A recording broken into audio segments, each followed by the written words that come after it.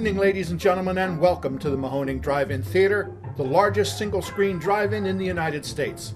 We're certainly glad you could be with us this evening, and don't forget the concession stand is open with all kinds of great things to eat and drink.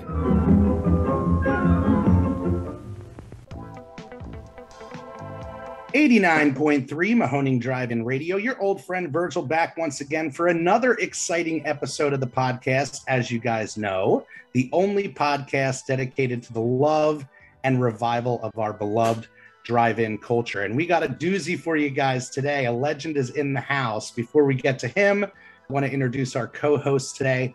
As always, General Manager Extraordinaire Mark in the house. Say hello, Mark. Hello to the house. Production team, I call them the two-headed monster because they come as a package. JT and Lisa, say hello, guys. Hello. Hi. Super excited to have you. And for those of you guys that don't know, which is crazy if you don't, because we've been shouting it from the rafters, on July 15th through 17th, we are co-presenting our third Tromathon here at the Mahoning Drive-In Theater. It's a 3-day celebration of the greatest and longest-running independent film studio in America, with 2 nights of triple features, all Troma classics. On Friday night, Tromeo and Juliet, Sergeant Kabukiman, Troma's War. On Saturday night, a triple bill of TOXIC AVENGER films back to back to back, 1 through 3. And on Sunday night, we're so excited that Tromadance 22 gets its own day on Sunday. So to hype all of this up, we have the king of Troma in the house, Lloyd Kaufman. Let's welcome him, guys. Hey. Woo. Hi, Lisa. I don't have Lisa's tag, so JT send it to me, or if I have it, Sure. Thank you. I believe Lisa has 500,000 followers, so I don't want to. It's really the heart of our whole push. I just sent a note to the people who make the Toxic Crusader action figures that they should make an Yvonne figure. Oh my goodness. Come on, now they still have something to sign. Lisa, Claire, or what was the other name? Sarah. Yes. Well, thank you for making the time for us. Like we talked about, super focused on drive-ins, but since we have you, we're going to kind of pick your brain as well. Sure. For us, we are, of a certain age. We're products of the video store and the cable era. So for us, a lot of the discovery of Troma came from the cult classics section in the video store, or came from the USA Up All Night, which was a real exposure piece for Troma. So where do you fall as far as the exposure for Troma, and when you kind of turn the corner as far as people knowing the brand? Well, our strategy from 50 years ago was to create a brand. And I still don't think too many people know about it. Advertising money. But clearly we grow because I can see the followers. Troma Now, the video streaming service, is growing slowly.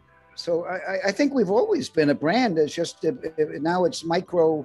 It used to be minus micro. Now it may be micro plus in size. So, I don't think any other independent studio has lasted for 50 years anywhere in the world, maybe on another planet. But thank heavens for the Mahoning Drive-In, because in the early days, in the 70s, Squeeze Play, Waitress, Stuck on You, First Turn On, Blood-Sucking Freaks, Cry Uncle, all these movies that we made and or distributed, they were all in the drive-ins. And a lot of them, there were many, many drive-ins. I remember there was a drive-in in Detroit that would do $30,000 on the weekend, minimum. Wow. And even during the winter, it did good numbers, comparable. It was a real big deal in the 60s, 70s. Well, I guess before that. Like I was saying earlier, for me, the introduction to Troma films was USA Up All Night. I would turn on to watch Gilbert or Rhonda every Friday and Saturday, and there'd be that Troma logo. So that's why we kind of asked that question. Was I think for part of a generation, that was their first exposure to your films, was that late night cable aspect to it. Well, I think VHS. Vestron sold about 2 million VHSs at $200 a pop. We didn't get a lot of it, but Toxie was, as far as I could discern, because one of they poached our head of distribution, and he told me that Toxic Avenger was a seminal movie because it proved that horror and exploitation would work on a VHS tape. Prior to that, it was considered Michael Jackson, the zombie thing he did, whatever it Thriller, was, that kind of Jane Fonda, self-improvement. There was no there was no belief that anything else would really work other than the AAA big movies, which Vestron did. The Vestron and Media Home Entertainment got in first. And when they couldn't get the real movies, they filled up on Troma and Roger Corman and stuff like that. Right. Not that we're not real movies, but we're not exactly boring Doctor Strange. Well, what you've done, I watched it last night, so I can't not agree. The thing that we love about you and the company is how you really kind of were the punk rock distributors and the punk rock filmmakers of the era. The stuff that you guys had on the shelves really stood out from everything else, and I think really informed a lot of our interests and love in not just the VHS era, but horror movies and exploitation films. And people, like you said, they might not know Troma's films off the top of their head, but you've done an incredible job of being out there in the front and kind of shouting Troma from the mountains. And we've taken that here at the Mahoning Drive-In Theater to heart, in that probably one of the most important things that we do is representing the Mahoning as a staple, a beacon of the industry. And you've been doing that for so many years. Was that a conscious choice to be the face and jump out there and say, hey, I'm going to be the guy with the horn up front, letting people know about Troma? Well, when I was at Yale, I discovered drugs and comic books. I know I graduated, but I don't remember what else. I had to prove it. But I fell in love. I had never seen Marvel comics. I never saw any comic books. My folks didn't permit it. Oliver Stone, with whom I grew up with, had Scrooge McDuck and classic comics. So that was it. And I didn't read much of that.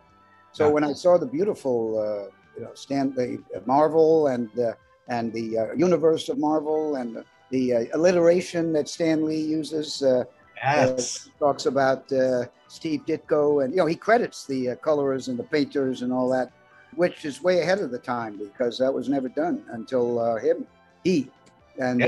I don't think it was done. Now with video games and all this kind of high tech stuff, colorers and coders, and they're all they're very, very important.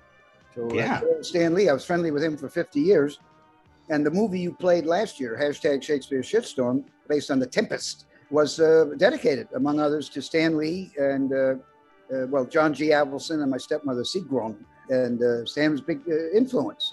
My problem is that I don't particularly care for a lot of the mainstream stuff. And I want to have total control over what I do, as much as the budget will permit and as much as the generous fans, basically, who make our movies, who work on the sets and are my assistant director. Most of them never been on a movie set. And I've been very fortunate to stay in the trenches. And Stan Lee basically, he led me into these things like Comic-Con, and he got me on panels. He got TOXIC into a Marvel comic, and then it did well enough. So TOXIC Crusaders became a comic book. And then Mr. Revlon ran Marvel into the ground and it went bankrupt. Actually, Revlon is bankrupt now. Yay. So what a great man. He's a billionaire, but that's what he does. He's terrific. I don't want to say his name. I can really see that crossover, just like Stan, became the face of Marvel, the voice of Marvel, and the guy that was always out there presenting the product. I can really see that crossover. And you made yourself so accessible to filmmakers, young filmmakers, and really were an inspiration, not just from your book, but from the way that you ran your company. And I think that really crosses over with every fan that comes to meet you, especially here at the Mahoning. What is it like being that inspiration for the youth? It's a great honor. You can buy an Oscar. You can buy one. Yeah. And I'm sure that there are hundreds of millions of people who are very inspired by Doctor Who, or Mr. Who, whatever it is, or Spider-Man 52, but they don't make movies. Whereas when we finish #Shakespeare Shitstorm, about a dozen of the crew went off and started a company called Shithouse Productions. And I gave them some money. And they're making an anti-hunting movie called Curse of the Weird Deer. Yes, I've heard about this. It's going to be great. Do you know Tom Lehrer by any chance, the satirical songwriter of the 60s? Poisoning pigeons in the park. Yeah. Oh, yes. Yes. The old dope peddler, songs like that. Anyway, he has an anti-hunting song from 1960-something that we're going to put as the title sequence music or the end titles. And it's a great movie. It's funny as hell, and clearly an offspring of Troma. And you're showing a movie next week in Tromadance by one of my proteges, Mercedes the Muse. It's a movie about feminism from her point of view. It's terrific. It's feminism today, what it should be. That's what I love about your movies and Troma in general, is that there's so much to say. Like, there's so much satire, political, social satire, or environmentalist points of view, and it's not just all entertainment. You're also getting something like educational or something that you should like learn from it. Indeed, Samuel Fuller, who, if you haven't seen his movies, he's dead. But he was a buddy. Shock Corridor, Steel Helmet, House of Bamboo, tons of amazing auteur movies. He was able to do it working with the studios. I can't, but he loved Troma's War. And he told me, stay independent, try to keep control of everything, and keep doing what you're doing. Yeah. Very bad advice, but anyway. Well, something's worked, you know. For us, when the opportunity came along to partner with you guys and host Tromathon and Tromadance, it was a dream come true. I mean, literally, the crew was jumping out of their skin. It was right during the pandemic, 2020, and a lot of people were looking for a new home for their established events. And you guys at that point had been doing Tromadance for 20 years. Right. So can we talk a little bit about how that came to be and how it's kind of grown and changed over the years? Thank you. Yeah, sure. Trey Parker, whose movie Cannibal the Musical, we helped out and helped them finish it. They're great guys. He and Matt Stone. They were obsessed with going to Sundance. Yeah. And they sent Cannibal the Musical, and they paid the submission fee, because I'm not going to give any money to Sundance. They paid for it, and we got a condo out in Sundance. Oh, sorry, Trey. They never got a fuck you letter. They never got a get lost letter.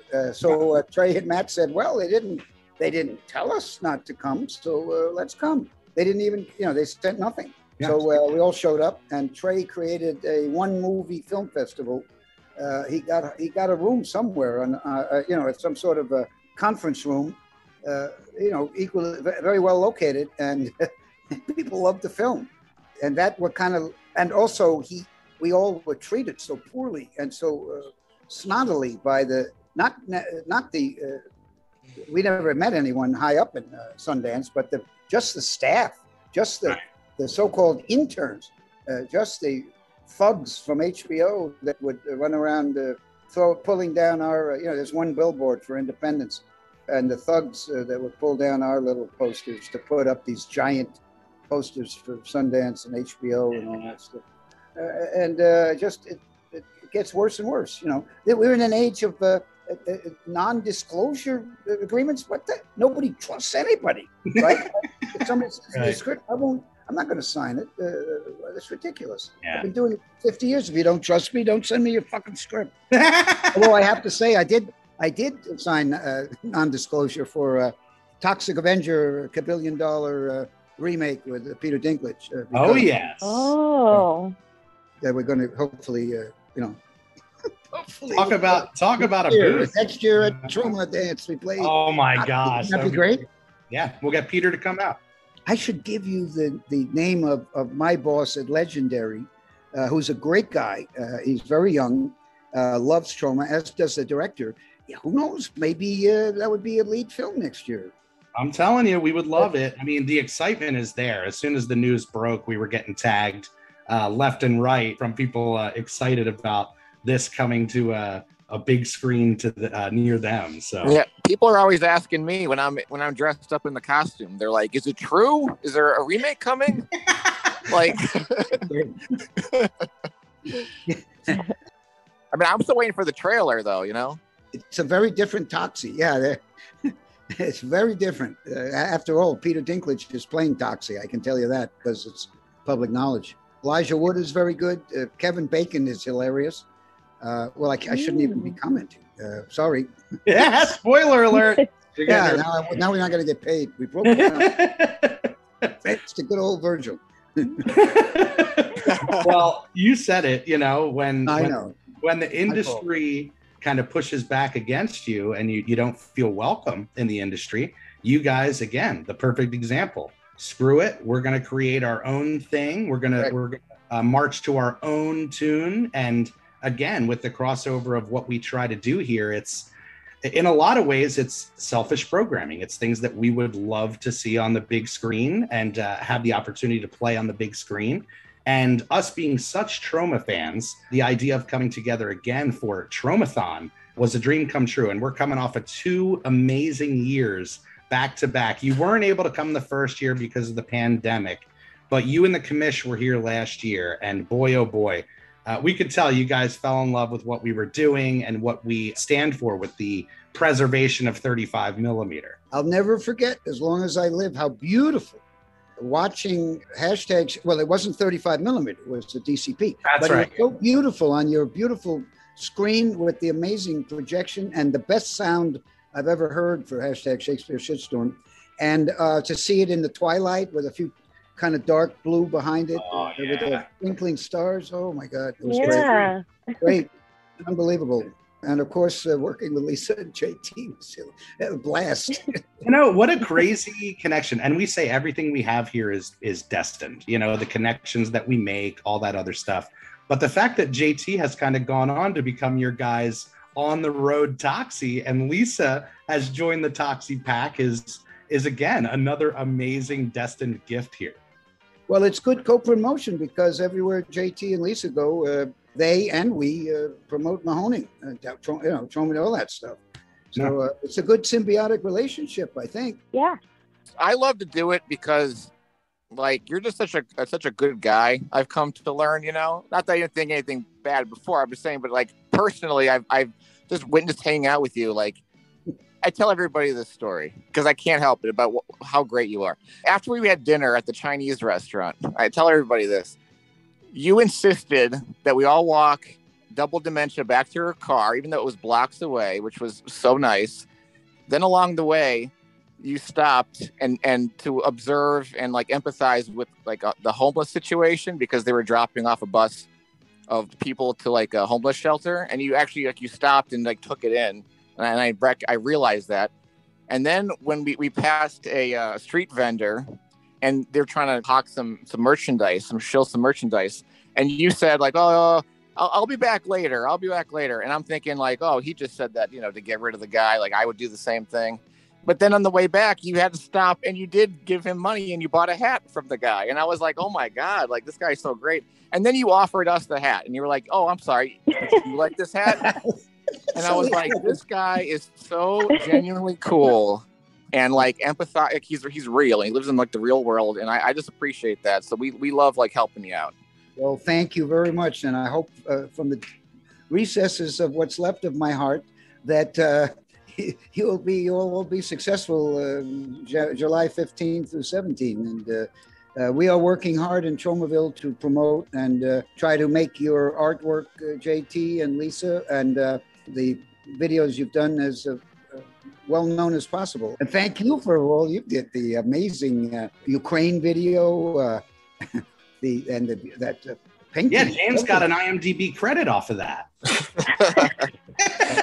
Somebody put it up on IMDb. I'll take it. But that was Andrew Kern did the art for that poster, which was cool.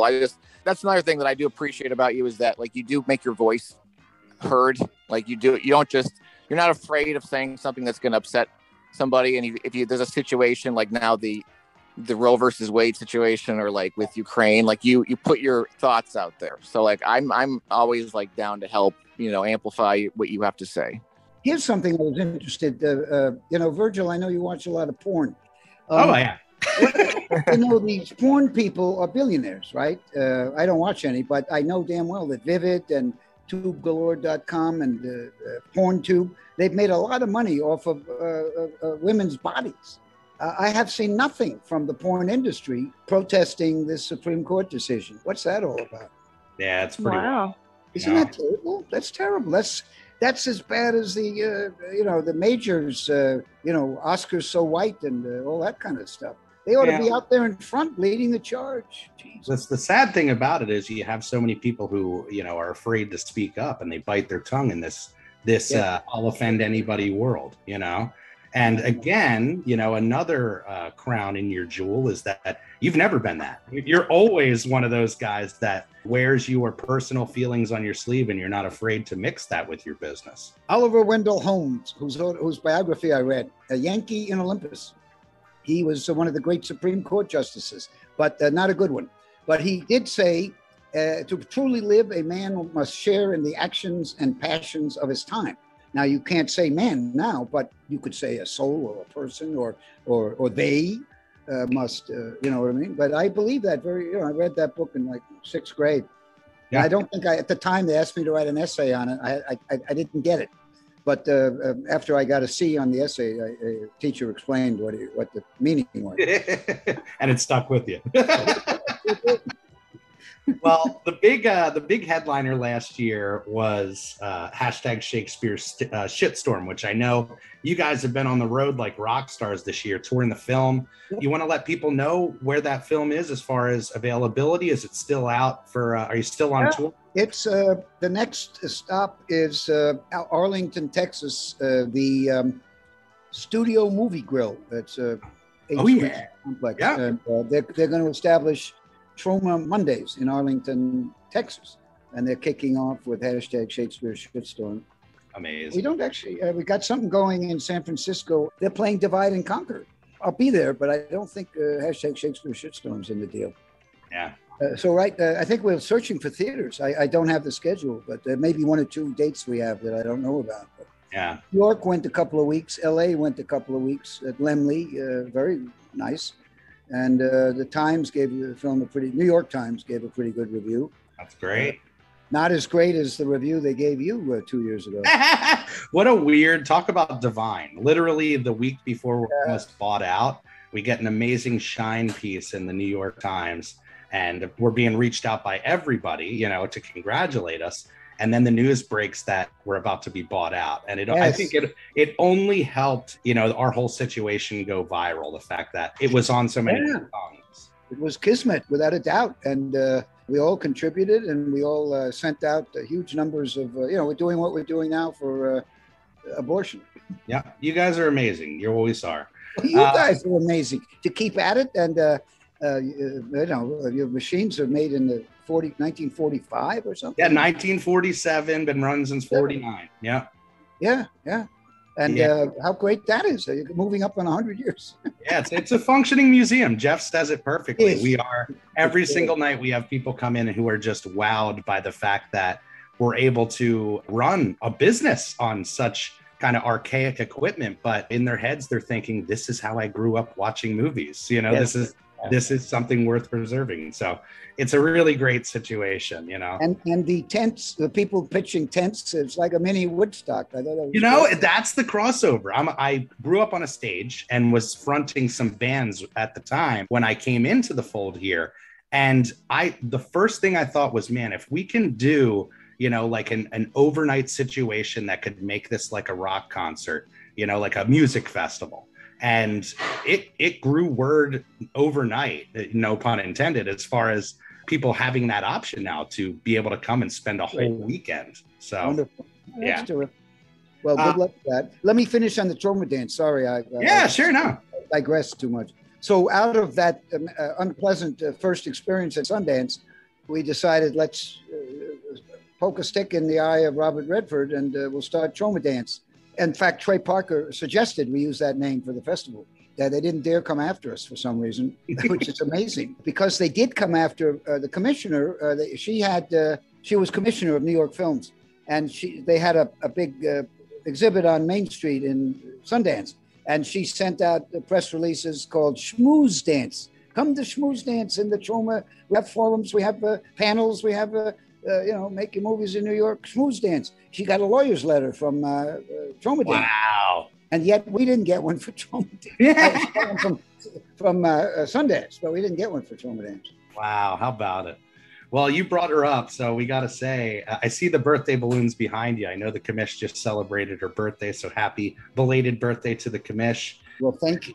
Thank you very, very much. Yeah, not to get too personal, but how long have you guys been together? I mean, I look at that relationship as such an amazing inspiration. You know, my whole thing here at the drive-in is trying to run it with friends and family, and you seem to have done that amazingly.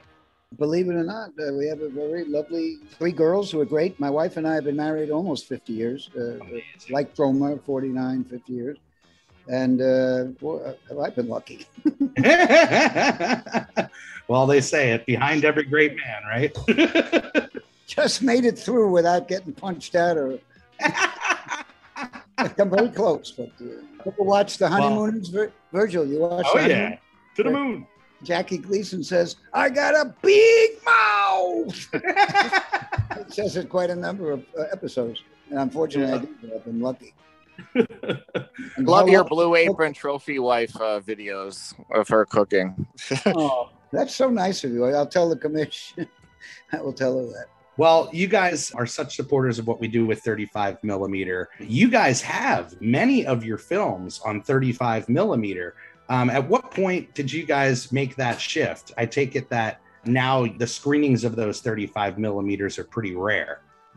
Well, the problem is the labs that we use pretty much went bankrupt, and they didn't tell us. Or if they did tell us, they didn't give us all our materials back. And I believe that, we used to make 135 millimeter prints of everything. Uh-huh. And I think Michael Hers in his stupidity had most of them destroyed because the storage was ridiculous. Oh, yeah. And DVD hadn't come out yet. And, we blew it in that department. We also threw away a lot of great bonus material. Troma's War, there's a wonderful scene where a blind person with a beautiful breast falls into the water like Humphrey Bogart in African Queen and emerges with leeches all over her boobies. It was terrific, but it was too long. The film was too long, but it would have been a wonderful film nerd kind of a bonus. Yeah, well, it went the same way that vinyl records did. People thought at a certain point, well, this isn't worth anything. It's just taking up space. Yeah. So, don't feel bad. But most of the situations that we run into where a print isn't available, that's usually the case. Somebody just kind of discarded it thinking, when would I ever need this again? Well, the good news about Troma is that a lot of our prints were sold out the back door. So very often you can, there's a company called AGFA that has rights to our movies. They have some 35. I don't know what ones they have. But there are a lot of collectors who have, I see it, who actually have our prints. So you may be able to, maybe if we start 6 months in advance, if you have a print for a Troma movie. What is it? We'll give you a presidential pardon. Which means a free pass. To the drive-in, right? To Mahoning Drive-In. Yeah. Well, a lot of the stuff we do get come from private collectors, and we've been very, very blessed in that front. But that's terrific. The other problem we have, Virgil, JT, and Lisa, and Mark, of course, is that in the theaters, I don't want to name names, but very often the projectionists are kids, film school graduates, or they're not union guys anymore, and they collect. So we'll send out the TOXIC Avenger. And we don't have any editing room for 35 anymore, so we can't check the print. Yeah. So we'll send it on to the next place, and they send us a nasty note. Hey, the head crushing scenes there. We don't want this version. We want the real version. So there's that problem. Collectors, not you guys, but often that happens, and they don't tell us. If they would tell us, we could make a piece of it and stick it in, but they don't tell us. I mean, just like theaters, how we were born really was when the industry shifted to digital and said, hey, we're not going to be producing films on 35 millimeter anymore. And if you don't have a means to show digital, you're pretty much out of business. And for a lot of people in the industry, it was a total shift to try to figure out how to get your product out there in a digital sense. And also, a lot of the independent theater, Virgil, a lot of the independent theaters that Troma plays are small and run by individuals, families and individuals, and they couldn't afford the conversion. Sounds familiar. Yep. Yeah, we donated to a couple of them, $250 or $500 or something. Sure. But it's nothing. I mean, it costs a fortune. Yeah, Yeah, that's the downside. I think we have lost a number of our independent Troma theaters. Oh yeah, and drive-ins. It was the second kind of wave of the death of a lot of drive-ins who said, "Hey, I just don't have the means. This is my outs." That's right. So, but the legend was born with the Mahoning and the crossover. And what I was saying about the digital is that you guys now have Troma Now, which is a means to get all of your product out there in the digital age for people to enjoy in their homes, on their phones, however they get their media. How was that born? Well, one of my daughters, Elizabeth, who was a founder of Kit Split, which is a peer-to-peer equipment, like a Airbnb for film equipment and video equipment. Yes. Oh my God. Kit Split. Anyway, she was interning after college for a company called VHX, who were helping people video stream. They were a platform for video streaming. So she was interning there. She said, you should do this, because she could see that people were doing all right with it, or starting to do all right with it. And at VHX at the time, it wouldn't cost anything other than, maybe a couple of $1,000. So we did it. And you were only available to go to the website to pick it up. Originally it was on this VHX. They put it up on Roku, Amazon, blah, blah, blah. Right, streaming devices. That helped us, but then they got acquired by Vimeo. Yeah, evil Vimeo. Suddenly we have to have $25,000 to get onto Roku and Amazon, or whatever those things are. Again, I'm not heavily into the business side, but so if we managed to scrape together $25,000 about 5 years ago, and every 2 years we have to pay Vimeo $25,000 to make sure the app is free. Right. Every 2 years. But it's been well worth it. Yeah, well, it's great. Like in a weird way, being ahead of the curve. Everybody has a streaming app now, and a means to have a Troma fan get as much Troma overload in one spot is a great tool and a great thing for the future. Well, that's great to hear, and thank you. And certainly, right now, Tromadance is growing slowly, but enough to really kind of keep us alive, which is. Blu-rays for collectors. The theatrical is a loss leader for the most part. So here we are with we don't want to deal with the big guys because they totally stomp on us. So we've got our own little streaming service, and we do everything ourselves. That's the way to play. Punk rock mentality, baby. Exactly. I feel like you're hitting like the mainstream again though recently, because I've been seeing the masks from Trick or Treat Studios. The figures are in Walmart. Like, it's bizarre and uncool, but I could go to a Walmart like today and go find a TOXIC figure. Yeah, there. Mago. Yeah. Mago's for 7, creepy, big Hercs, the fashion department, terrific. It's nuts, How lucky are we? But I think the TOXIC big budget has a lot to do with it, and just 50 years of, as Woody Allen says, success is 88% just showing up.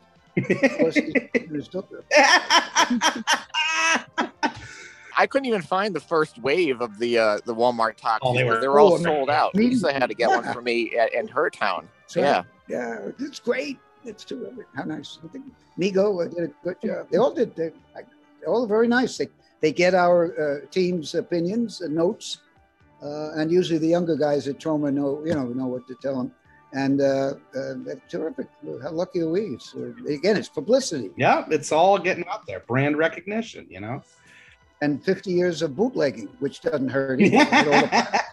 It all helps. Piracy, the fake T-shirts, the fake poster, all this stuff. I don't really mind it because it's free billboard. Yeah, absolutely. Let the fandom flag fly, Exactly. That's right. Well, we don't want to keep you all day, but I got to ask about your experiences as a youngster and coming up with drive-ins. Were you blessed? I take it, being a New Yorker, were you blessed with drive-ins right around you as a kid? There were some, but in the old days, there were 18 sub-distributors. The country was divided, at least for us, into 18 territories, each with a sub-distributor. They were responsible for getting the theaters and for putting up the advertising money, and then they would steal all the rest of the revenue. So most of the independent filmmakers went out of business.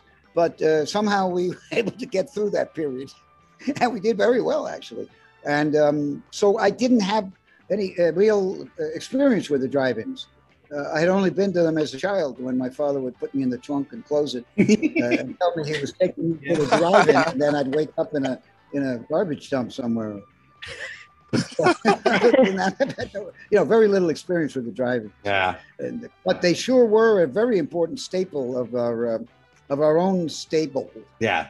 Well, that's the thing. It is a piece of American culture that's certainly worth preserving, you know.